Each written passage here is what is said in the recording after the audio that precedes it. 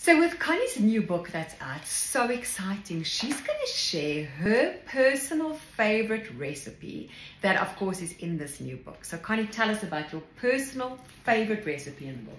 So my personal favorite recipe, it's actually also in the first edition, but I've kept it in the second edition, is this one here, which is a pineapple enzymatic peeling mask, which is amazing just for those times when you just cannot get to the salon. You do this little peel at home.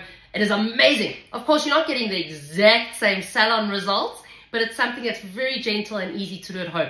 And that is my personal favorite, and a lot of people have also said it's theirs as well. And you know, this is great because we can all, no matter your skin type, your skin condition, we can all benefit from exfoliation.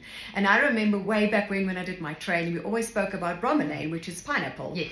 And we would say, like, I would always imagine that bromelain or pineapple would be like a little Pac-Man. So I'm really giving my age away here. And it will eat all the dead skin cells, you know. Yes. Or imagine it to be like a broom and you're sweeping all the dust and the dirt off your surface of your skin.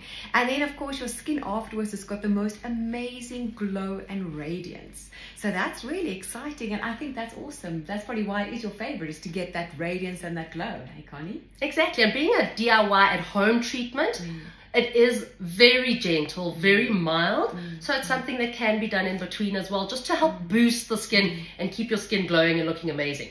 You always talk about the maintenance products at home between your salon treatments, and that's so important to the health of your skin. So being able to do simple things at home as well can help your skin looking great all the time. Fantastic. Thank you, Connie.